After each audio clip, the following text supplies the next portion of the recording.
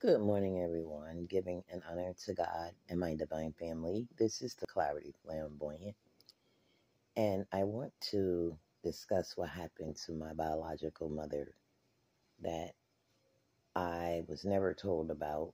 But now that I've awakened and I know the truth, this is what happened to my mom, Etta. It was a racial murder. Fred Chappell and E Money, Eric, the neighbor, set it up at a gas station, and Trump's flight waitress is involved. Barry, Lexi, Frank Colonel, who also stole property from my legacy, and Spirit wants you to know your time is up.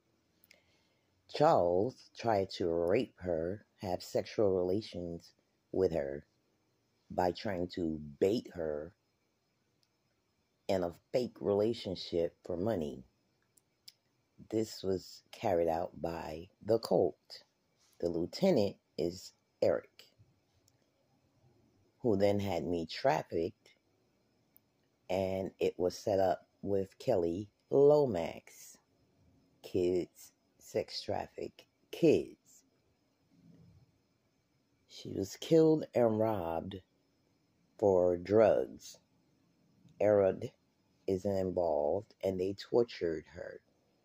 And they came through our basement storm window and stole me.